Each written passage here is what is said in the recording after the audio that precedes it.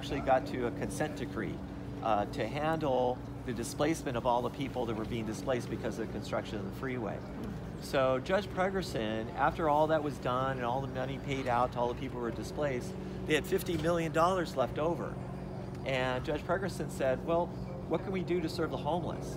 So he took that $50 million, the state wanted that money back. The state of California wanted that money back. He said, no, we're gonna create a nonprofit.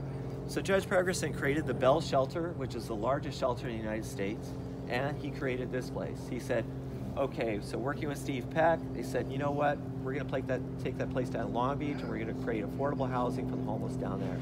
So Judge Pregerson we really view as our godfather. He was a Marine Corps veteran, and actually I've been trying to get Judge Carter here, because Judge Carter is also a Marine Corps veteran, and I've actually written letters to Judge Carter to try to get him to replicate what Judge Pregerson did.